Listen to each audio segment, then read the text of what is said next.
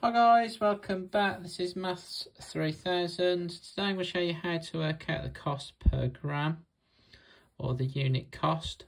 So to work out the cost per gram, you put your money first and you divide it by the number of grams that you are buying.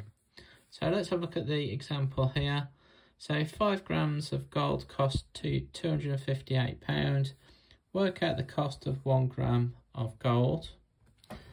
So we take our money, which is £258, and we divide that by how many grams we are buying.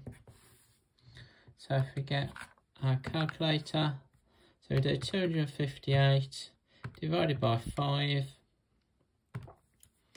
So we get an answer of £51.60.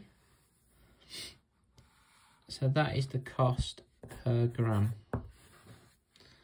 So let's have a look at the second example. So if 250 grams of potatoes cost £2.15, work out the cost of 1 gram of potatoes. So again, we get our money, which is £2.15, and we divide that by how many grams we are buying, which is 250.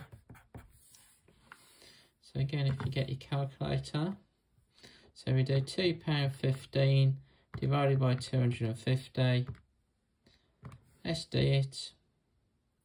Well, it's come out in standard form, that one. So that would be 8.6 times 10 to the minus 3.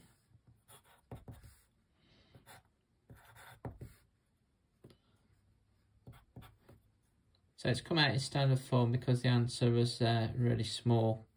So we can write that as a normal number, as a decimal number. So it'd be 0.0086.